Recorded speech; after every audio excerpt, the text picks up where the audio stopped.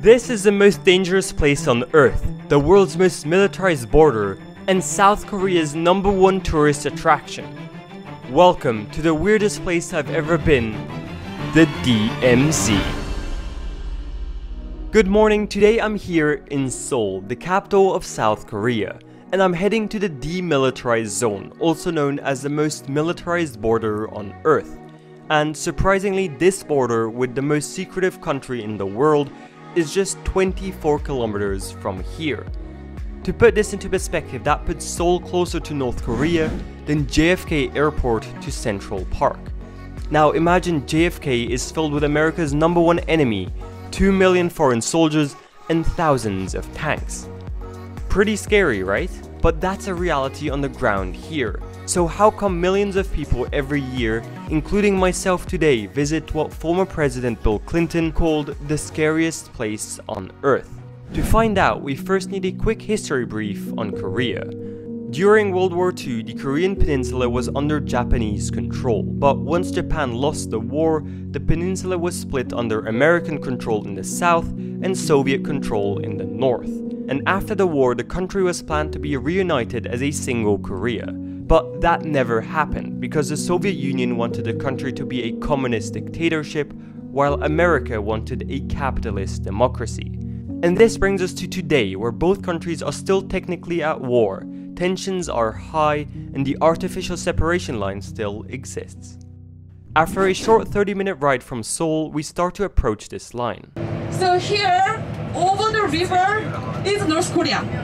Here is only 2 kilometers away each other. Before entering the restricted military area, we make a brief stop right outside the border. But to say the least, I didn't expect what we got to see next. What the hell is going on here? I don't know how to feel about it. What the hell is this?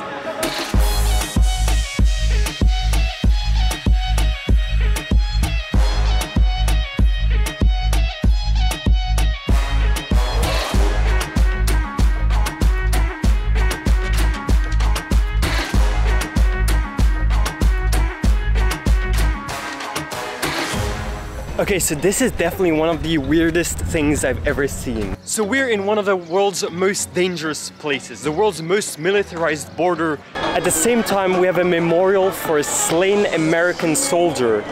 And we have the border with North Korea over there. And we have an amusement park right here with a full parking lot, more so than Best Buy on Black Friday.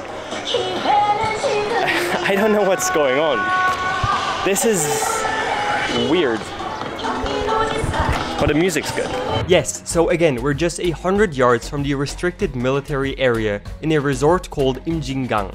And one of the first things we see is this, a memorial ceremony for 2 US Army officers that were killed and decapitated by North Korean soldiers. And while this clearly shows the reality of this place being an ongoing war, the sight of tourists taking selfies gives it a bit of a theme park atmosphere. And this feeling is amplified by a literal full-blown amusement park right around the corner. What?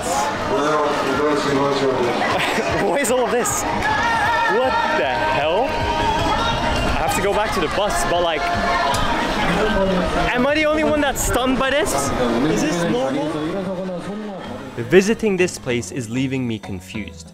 How are families visiting the border playing soccer next to an Air Force memorial, riding the Super Viking just opposite an oppressive dictatorship, and having a K-pop concert while soldiers are risking their lives patrolling? It will take me till the end of this trip to finally understand, but first we have to go in deeper. Time to enter the restricted military area.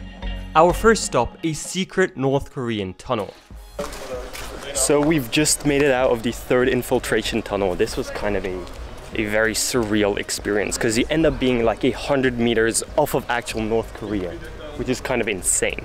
So what happened is I couldn't take any footage, but I found some footage, official footage online, which I'll be able to use hopefully.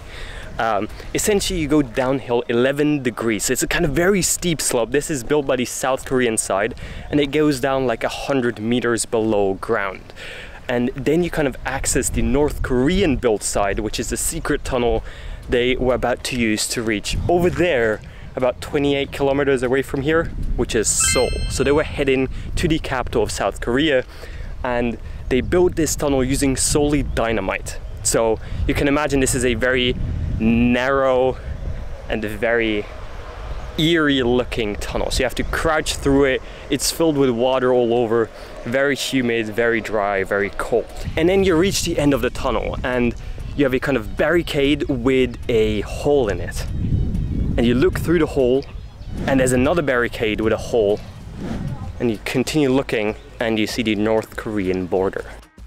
This is a very weird spot to be because yes, they have found this tunnel and they have secured this tunnel, but there are more than 20 more out there somewhere, and we don't know where they are, we don't know how long they are, and we don't know when they're going to be used.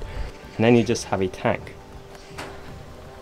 Then we head to the Dora Observatory. Now let me quickly speed through this because the next place is much more enlightening, but here we essentially have a view of the border and North Korea's third largest city.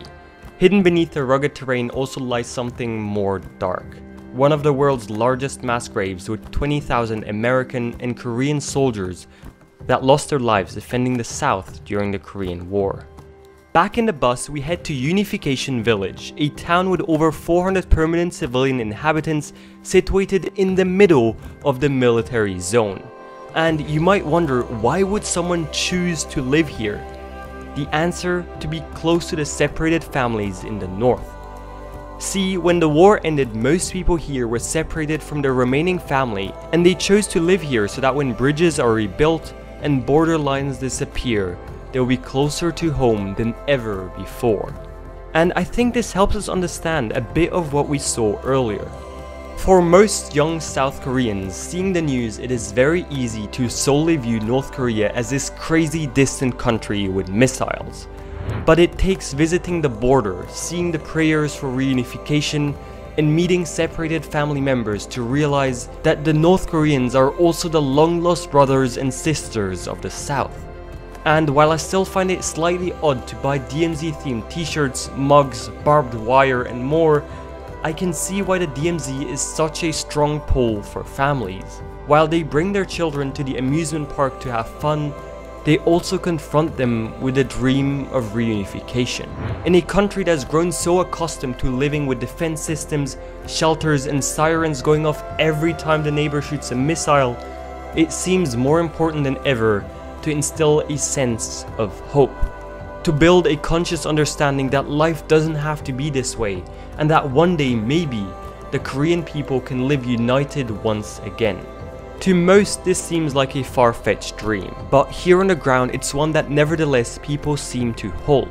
When I came here, I thought the DMZ would be a story of horror and sadness, and in a way it still is, but it turns out it is equally one of hope and unity, and the feeling that one day this place will not be run over by tanks and armed soldiers, but generations of families uniting for the first time.